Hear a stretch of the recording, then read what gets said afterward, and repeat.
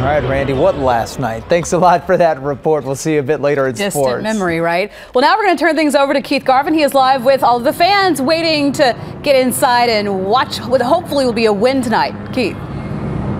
Yes, Jonathan, that's exactly what everyone is hoping for. More and more fans are making their way here, as you can hear and see them here to Minute Maid on this really beautiful Sunday. And despite last night's tough loss, they are confident that the Astros can pull it together and retake the lead in this series with a win tonight. Now, the Astros faithful have been showing up here since about 3 o'clock today when the Fan Fest began.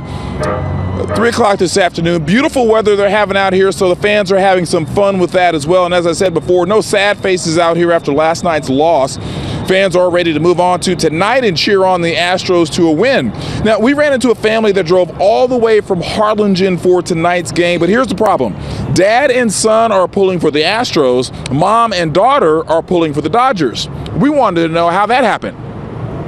I grew up an Astros fan because my dad was always an Astro fan, so I grew up an Astro fan. And I met her at work. She's from California, but she moved down here to Texas. Her dad was a Dodger fan.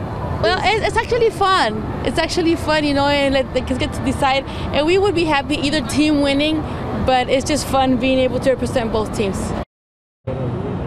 Yeah, so what we're hoping is that the Astros win tonight, go on to win the World Series, and then we can get mom and daughter to become Astros fans as well. We'll see.